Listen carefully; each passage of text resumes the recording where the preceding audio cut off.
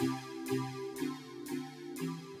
1972, Betty Raphael saw that artists were using traditional craft materials in innovative ways that deserved to be seen and experienced by a wider public. Her vision of accessibility continues to guide our path today. To make art work for everyone, it must be available to anyone. We open the door to creative experience through free admission.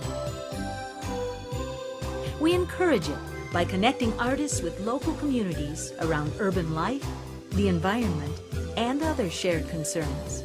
And we ensure it by reaching out to groups typically underserved by the arts. I was here at the Contemporary Craft, the Artist and Kids program, working with Mr. Imagination. He is a folk artist that usually works with bottle caps and found objects, just like this chair.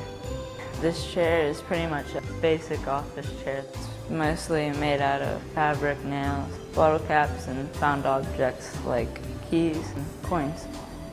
This program showed me to have confidence in myself, to have pride in my work. Just this past couple months ago, I had an interview for a new high school, and I'm really shy, so this helped me come out of the box a little bit, you know.